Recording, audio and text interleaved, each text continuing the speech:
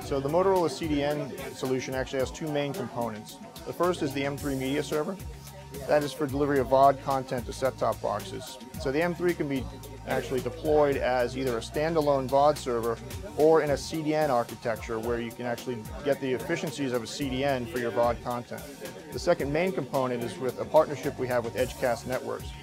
Edgecast offers both a licensed CDN, which is enabled on the operator's network, and a commercial CDN, which is available today and delivers 4% of the global internet today for over 3,000 content customers. So what they've done is actually taking this very scalable, very powerful CDN and enabled operators to deploy it within their network, so you get all the advantages of the scalability and all the reports and the monitoring that come along with their global CDN, and you can run it on your network today.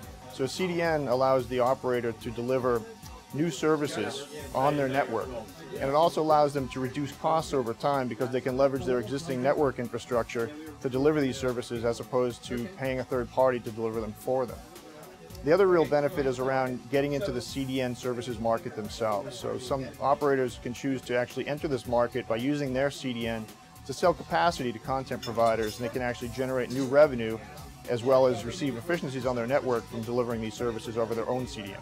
So Motorola actually has a wide range of products and services to enable operators to deliver a three-screen solution.